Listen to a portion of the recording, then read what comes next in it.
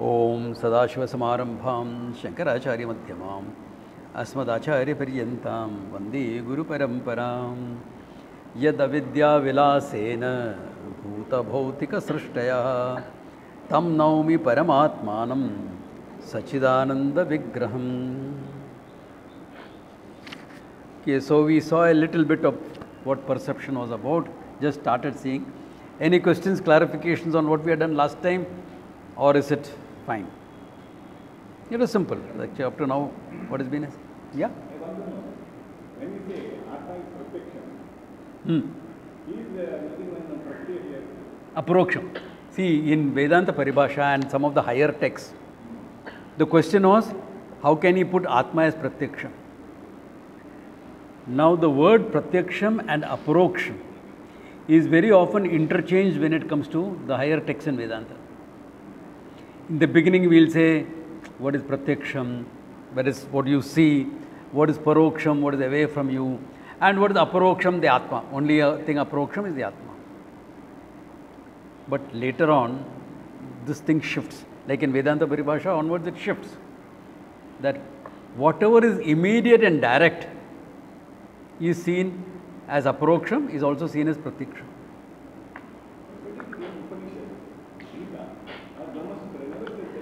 We don't say that in our explanation.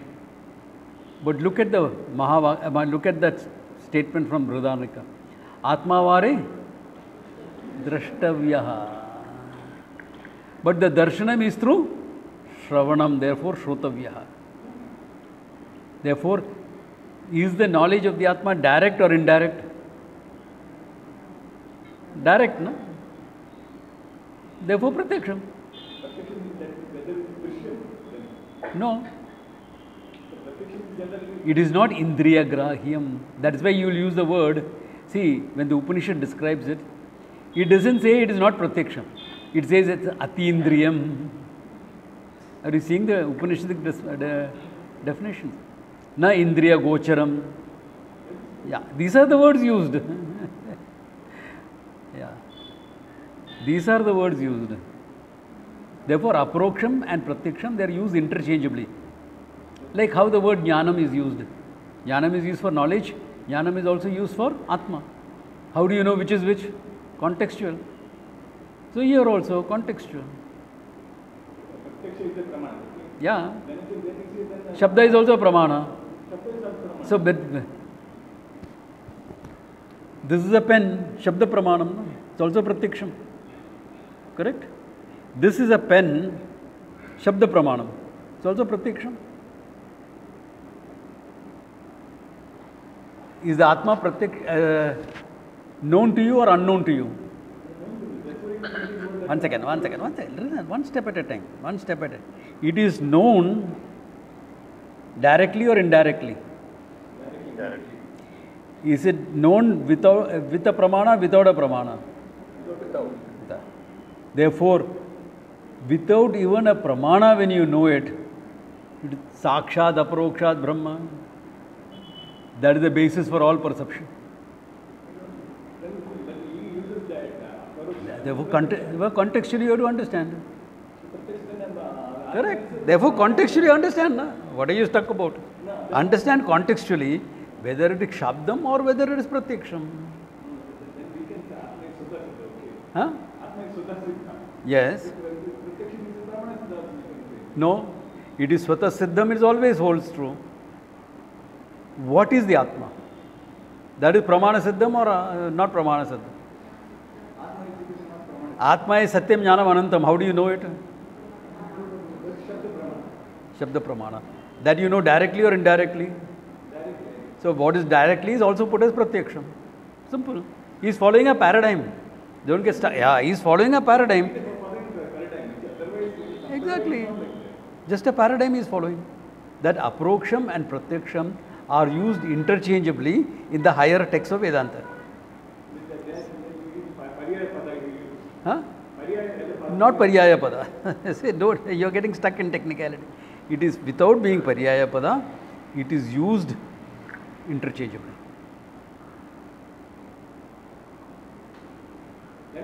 One second. Give me two words for water in Hindi. In Hindi. Jal and Pani. They are Paryaya Padas, right? They are Paryaya Padas. But whatever is drinkable, whatever you can drink, can include the whole range of things. No? They are not Paryaya Padas. No? Coffee, tea, water, soft drinks, hard drinks. They are not Paryaya Padas. But they are all drinkable. Similarly, what is Pratyaksham is Pratyaksham. What is Aprodaksham is also included in it. It's a paradigm, simplification. I can see table also approximate, you can say. Yeah, it's Aprodaksham, Pratyaksham. Correct. Who says table is not Aprodaksham? Can you say table is not directly, immediately known to you? So they use, that's why they are using the word, because it is direct and immediate. Direct, immediate. The words are used interchangeably. Anupalabdhi also. Yeah. That is why in other systems they don't have Anupalabdhi Pramana. Direct and immediate. Yeah. Tarka includes it in Pratyaksham. Anything direct and immediate, what is called as Aprodaksham, is also called, remember my word, is also called as a paradigm Pratyaksham in these texts. When you are studying the Gita, Upanishads, etc., we don't use that. Only when it comes to higher texts like this, we will use it like that. Because in the beginning it can be confusing. In the beginning it can be confusing. Yeah, perception. Even here, perception is kept separate. Yeah. It's the other way around. Whatever, see, because Shabda will give you direct and indirect, both types of knowledge. If I describe Gomukh, it is indirect. Therefore, that is not called Pratyaksham. Only direct, immediate is also called as Pratyaksham. We will see how the details come up. That is what we present in the beginning. How did you know Aprodaksham is only you? I. Because we presented it like that. Na? So now we are changing the presentation. Listen to the story. I was doing a corporate workshop. So 6 months ago I had done a workshop for them, then 6 months later I went for another workshop. So in 6 months ago I had told them a story about two monks walking and how they came a girl struggling in the water, half drowning in the water. How the younger monk picked her up and brought her to the shore and left her, and they both walked. So in the evening when they reached their ashram, the older monk told the younger one, that was not the right thing to do. We are monks. You can't carry a half-naked girl like that. So the younger monk says, I left the girl on the banks of the river 4 hours ago. You are still carrying her in your mind. This is the story I had told them. 6 months back, this guy reminded me of that story. So I told him, I left the story 6 months back. Why? So similarly, we made the presentation that Aprodaksham and Pratyaksham. Aprodaksham is only used for the Atma. That was then. Now we are coming to higher text. This interchangeability is there. Yeah, in a way. Or rather, the other way around. Aprodaksham is, when it comes to the Atma, etc., is, you are using the word interchangeably. It is still separate, but it is used interchangeably. It is used interchangeably, that's all. Contextually, you have to interpret it. When you are understanding Atma, when you don't know, you use Shabda Pramana. Yeah. Thereafter, you don't require Shabda Yeah. Pramana. Once you know the Atma. Direct. Yeah. Once you know the Atma. Let us say you know your Ananda. When you say I, you say Atma or anything else first. That is direct, immediate. At that time, are you using Shabda Pramana? then what are you doing? Nature of the Atma connection. One second. At that moment, what is happening? Because the Atma is directly known to you as I, Swata Siddham. Now, the Swata Siddha Atma, you didn't know what it was. Now you know what it is. Therefore, I will mean direct all the time without any pramana. No? That is what this one, you're still stuck on that word. Remember that story? That girl I left behind? The story also I left behind. So now leave behind that. Leave behind that. Yeah, because this is a paradigm used. He will clarify how it is used, etc. I am not going into those explanations because it's coming in the same chapter. It is coming. So there we will see it in greater detail. Yeah. Okay.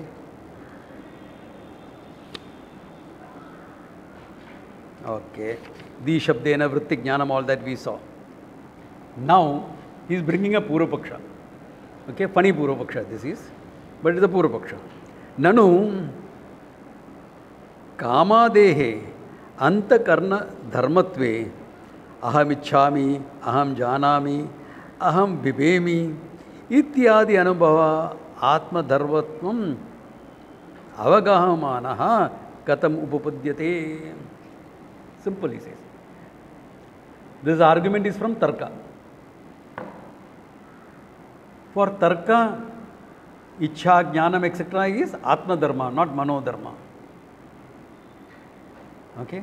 Therefore, from there he is using a Purvapaksha that if you say Kamadi, desire, etc., is Antakarna Dharma, then how do you explain this problem of Aham Ichchami, Aham Bibemi, Aham Janami? Because there is all talked about as mind. Na? I know, I have this desire. I know this. I am afraid of this. All this is taken as I. As I said, Tarka goes by Vyavahara. Therefore, your experience is, it is I. Therefore, it should be Atma Dharma, not Mano Dharma. This is the Purvapaksha. To which he gives an answer. Uchyate Ayapindasya Dragdritva Abhave Api. Dragdritva Abhavam. Ayapindaha. Ayapindaha meaning an iron ball. A lump of iron. Something that you get in the hardware shop. Just a lump of iron. Okay. Dragdritva Abhave Api. When you touch the iron ball, do you feel it's hot? In fact, your hand will be hotter than that, generally, unless now, because outside temperature is also hot. Therefore, the iron ball will be normal room temperature. Dragdritva abhavam. There is no burning there in the iron ball. There is no quality of burning there. But he says, Dragdritva ashraya vanni tadatmasya adhyasad ayodhati iti vyavaharaha. Let us say now I have taken this iron ball to a smithy or any other place. I have put it into the fire. Now it looks like a ball of fire. Now if I touch it, the iron burns, ayodhati. Hey, how did you get that burn? I touched that ball of iron, yeah, it burnt me. So you attribute the burning to the ball of iron out of what? Adhyasa. Because of tadatmyam. Tadatmyam is association. The fire and the iron ball has an association. Therefore, there is an adhyasa. Adhyasa used as itaretara bhava. One appearing as the other. Itaretara bhava. Therefore, as one appears as the other, you will say, iron burnt me. Pure adhyasa, iron burnt. But we all know what you are talking about. You don't start an argument there, fire cannot burn. How can you say fire is burning? You saw that, theek hai, fire burned. Okay. Ayodhati iti vyavahara. Yatha, tatha, same manner, Sukha Dukkhadi Akara Parinama Antakarnasya Aikya Adhyasa. The Antakarna that is there is Adhyastyam on the Atma, on I. There is an Aikyam there. Because of Adhyasa, there seems to be a oneness between my Antakarna and me. Therefore, I will say Aham Sukhi, Aham Dukhi, Ityadi Vyavahara. Simple, Adhyasa Bhasha. Same thing. Because like how the fire and the iron has an Adhyasa, Tadatmyam, and therefore I say iron burnt me. Similarly, between the Antakarna and I, there is an Adhyasa, not Tadatmyam. There is an. Remember the three types of association that is there? Sahajam Tadatmyam. Remember, there are three types of Tadatmyam between the mind and the Atma. I better remind you of all this, okay? One is called Sahajam, natural. Wherever the mind goes, consciousness will be manifest in that mind. This is natural, called natural. We don't have to do. If there is a mind, when did the mind come about? Beginning of creation. From then onwards, mind will manifest the consciousness. One tadat. This is called Sahajam. The other is called Karmajam Tadatmya. That mind in which consciousness is manifest is associated with this body. This is because of your past karmas. It is called Karmajam Tadatmya. Both these are not a problem. It is a natural flow of things. To take the mind as me is the third type of Tadatmya. I mistake the mind as myself. This is called Bhrantijam, born of an erroneous conclusion. Bhrantijam, jam meaning to be born of. This is the problem one. Therefore, because of Bhrantijam Tadatmyam, I say Aham Sukhi, Aham Dukhi, etc. Mind and me are taken as one. Purely Bhrantijam Tadatmyam.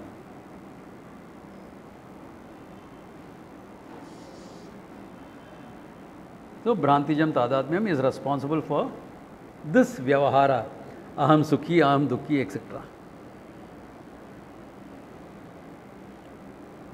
Purvapaksha Siddhanta clear here. This is very simple, straightforward. Okay, now another Purvapaksha is coming up. See, Vedanta grew by the language of debate and discussion. Yeah. Now he'll say, Nanu Antakarnasya Indriyataya Atindriyatvat Katam Pratyaksha Vishayamiti Chet. Very funny argument this is, okay?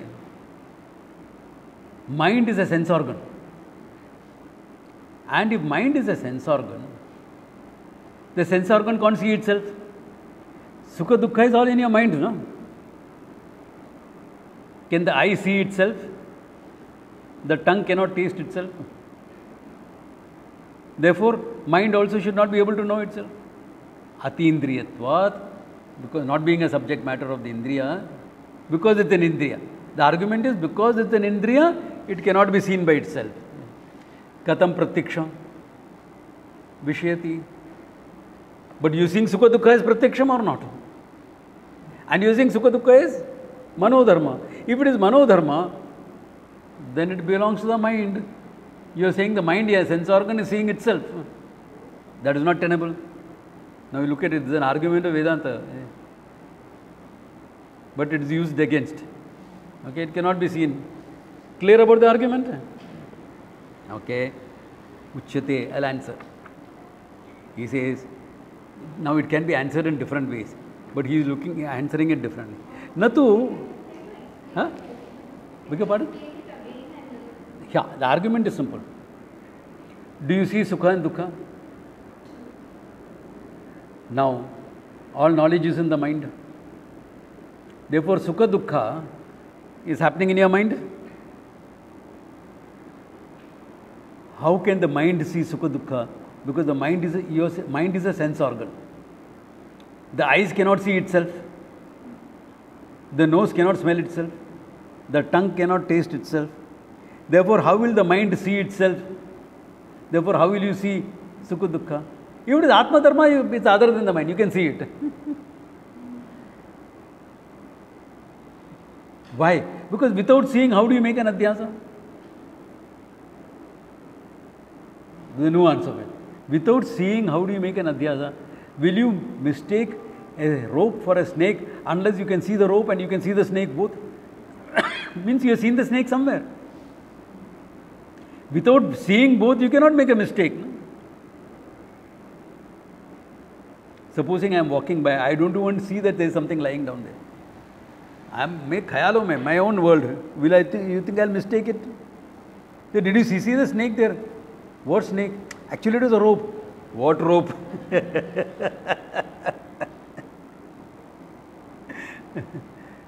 Are you getting the idea? Because this is based on the argument that mind is a sense organ. Therefore, mind gains knowledge. So this is only when there is some distance, some witnessing happening at the Stick to here. Don't jump forward. Otherwise, you will get confused. Stick to this. Therefore, the argument is based this much only. Okay? Argument is right here. Okay? Then he says, Na tavat antakarnam indriyam ityartha manamasti. There is no pramana to show mind is a sense organ. He is dismissing the fact mind is a sense organ. What is your pramana to say? Eyes, ears, nose, etc. You have pramana for. You have anubhava also. How come your mind became a sense organ? Mind is not a sense organ. Therefore, he is quoting the manam there, pramanam. Manas shashtani indriyani iti Bhagavad Gita vachanam pramanam iti chet na. Bhagavad Gita mein bola hai na? Manas shashtani indriyani. What is that whole verse? Anyone remembers? Yeah. How vayu or gandhani, he takes it and goes, etc. He says, that is only aupacharikam. What do you mean aupacharikam? Here it is. Okay. Na ani anindriyani api manasaha shashtatva sankhya purna avirodha. It is counted as the sixth. The mind is counted as the sixth. But that doesn't mean it has to be a sense organ. Why? Here, I'll give you an example. Okay? Because he's giving Vedic examples because it is a spiritual statement. No? It comes from the Shastra, the Gita. Therefore, he's giving other quotations from the Shastra only. Yajamanam panchamaha ida bhakshanti. Idam bhakshanti. There is a kriya called idam, where the deity is also Ida. Ida is Vagdevi. Okay? Yeah.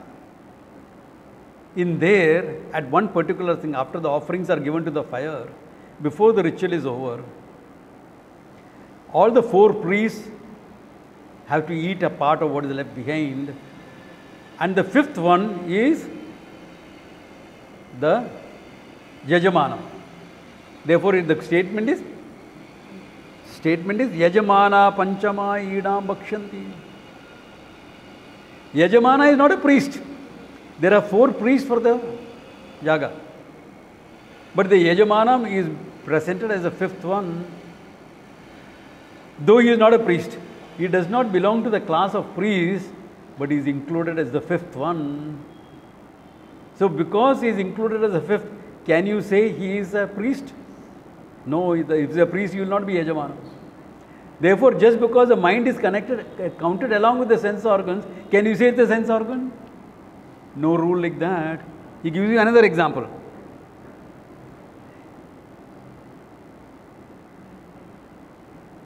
Ityatra ritvagataha pancha sankhayam anritvajapi yajamanena.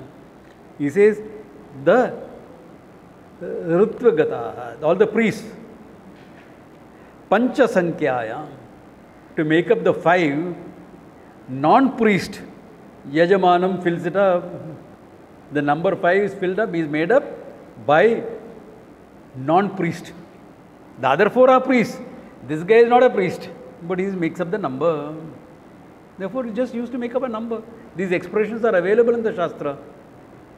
Therefore, just because Manas Shashtani Indriyani it said, it doesn't mean the mind is the sixth sense organ.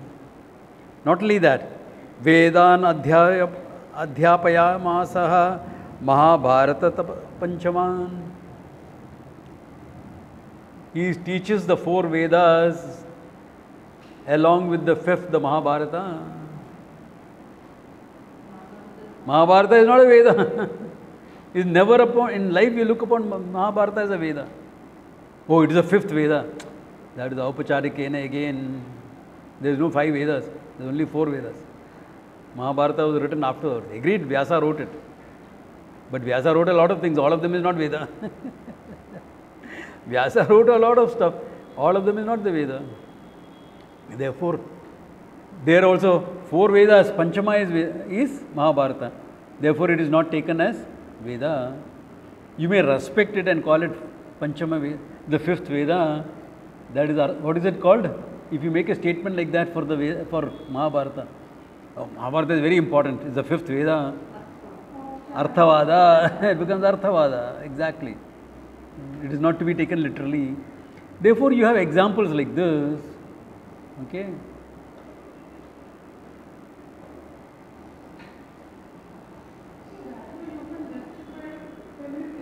Not everything, only certain usage. Huh? Where are you justifying? We are only talking just by clubbing things together doesn't mean all of it is the same class. That's all he's saying here. You are clubbing for the sake of a number.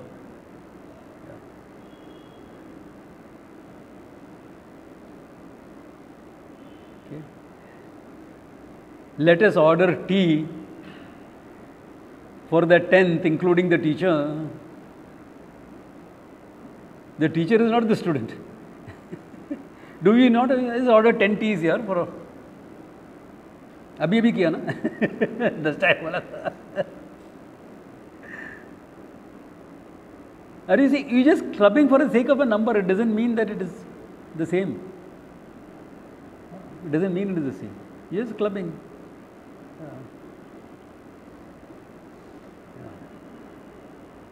How many people are going on a trek?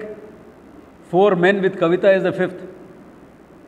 She's a lady, all right, but you put her as a 5th, meaning 4 men with Kavita is a.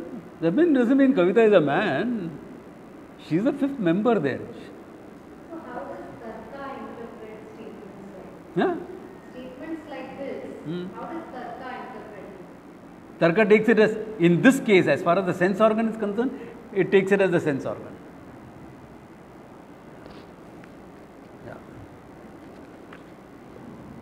Okay. इत्यादौ च वेदगत पंच संख्यायाः अवेदेनापि भारतेन पूर्णदर्शनात्. The in the 5, 4 are Vedas, the other is non-Veda, the Mahabharata. But for Sankhya Purnam, for making the number complete, it is included.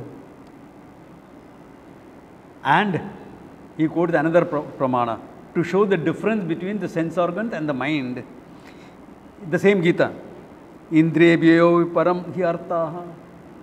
The objects are bigger than the sense organs. Arthebhyascha param manaha. The mind is bigger, stronger, superior to the objects. Manebhya para jnanam. Then Atma Param, Sa Kashta, Sa Paragati, etc. That means what? Now you are talking about the mind and the sense organ as completely different things. The same Gita you quoted. There Manas Shashtani Indriyani. Here, mind is different. Because you are talking about the object being superior to the sense organs. Why superior? Because you can't help seeing it. You don't have a choice. Object ऐसे दिखेगा ही ना. And, but your mind is superior, you can say no to that object even if it's your sense organs finds it attractive. Therefore, mind is superior. Therefore, clear cut. The Shastra also shows it. Now, he has given an Adhyasa explanation of Aham Sukhi, Aham Dukhi, etc. Then, the mind being separate from the Atma, separate from the sense organs. That also he has given an example. Yeah. Okay. Example and Shastra Pramanam. Clear up to now? Or any doubts? Swamiji, Yeah? in Gita also there is this Indriyani Paranyavu Yeah. Paramana. Is that Exactly. the same That, as- yeah, that also comes in. Yeah. Okay. Yeah. Yeah. Swamiji, we say that the mind is Sakshi Vedanta. Yeah. So then, That is why Adhyasa is possible. so that's how we see them. That's Yeah. the Rupa, right? See, in Vedanta, we will say the mind is seen by the Sakshi. That's why we will, again, beginning, this baat mein we will see it differently. Okay? But at this level of understanding, we will say mind is an object of internal perception seen directly by the Sakshi, the witness eye, the witnessing eye, the consciousness, witnessing eye sees it directly. That's why Atma gained the name Buddhi Nam Sakshi, Avatatraya Sakshi, etc. That name it gains. Therefore, that's how we will say it here. Therefore, mind is also an object of your perception. Yeah. Sakshi Vetyam, but not Indriya Samya, Sannikarsha. At the same time, we also say it is an Antakarana. It's Antakaranam. That's why it's Antakaranam, na? Because inside. See, sense organs etc. are Bahya Karnam. Sense organs etc. are considered Bahya Karna. Body, why? It's external. Mind, reasoning etc. is Antakarana because it's internal to the body. With respect to the body only we talk. Because it manifests in the body. No? Therefore, when I say objects over here, say that mind is this statement which says that higher than the organs are the objects. So then your objects are just the external or internal? External. Okay. External. External. Why? Swamiji, we cannot hear the question. Can you please? Okay, you're saying whether the object artha is external or internal. See this object? Do you have a choice not to see it? If it's in front of your eyes, you will see it. That's why the object is considered beyond the, stronger than the sense organs. Yeah. Only from that standpoint, nothing else. Don't go into nuances. Nuances nahi hai. It's coming to me. Yeah. That's what I'm saying. Cut that off. That is why mind is superior to the object because you can choose what to focus on. Exactly. Yeah. Question shoot. Don't worry. Okay. Up to now clear. It's simple, straightforward. Clear? Anyone here has online has got any doubts? Shoot. No problem. All right. Swamiji? Yeah. Yeah, take it. Swamiji, if the mind is the object of my consciousness, so it should be inert, no? It is inert. It gains consciousness only because it is associated with the consciousness. Okay. Mind is considered inert. In Vedanta, we don't take the mind as a living thing. It's inert. Jara. How is the mind made? Subtle Yeah, sir. sattvic aspect no? Yeah. Of all the tanmatras. Tanmatra. Yeah. Therefore, it is this only. Yeah. It's inert only. Yeah. Okay. It became, that's why that Ayo Dahati, that example was used earlier. We put an iron ball into a fire, it becomes fiery by association. Similarly, mind associated with the Atma, therefore, mind also becomes sensuous. Okay, sir. Yeah. Now, up to now was simple, straightforward. See the Vada, India, it's simple.